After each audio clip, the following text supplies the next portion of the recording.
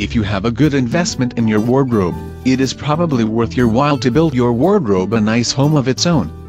Don't you think you should design a closet worthy of your beautiful clothes? It will be a calming place to be, and it will showcase your investment well. People rarely think of their closets when they think of decorating their homes. However, you will really enjoy having a beautiful space in your private area.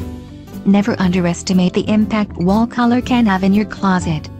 Take a look at your garments, and choose a wall color that will complement the overall feel of your wardrobe.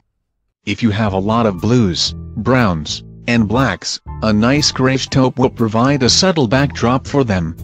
On the other hand, a bright lime green will make them pop and give you a sense of energy in the space. Really think about the feeling you want in the closet when you walk in, and choose a paint color that will help you get there. Next, it's time to choose how to decorate around your storage. You can get a brand new closet system, but you don't have to.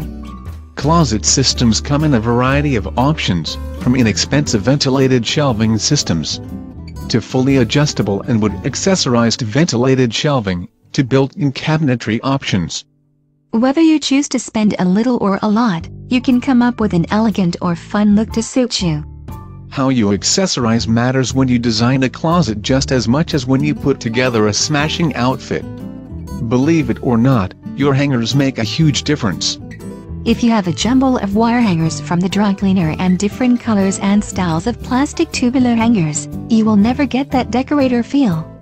Choose hangers to complement the type of closet you've chosen, and then make sure all your hangers coordinate. Lastly, when you design a closet, you need to accessorize with shoe storage and boxes. Make sure all your bins and boxes go together well, so you have a continuous look throughout.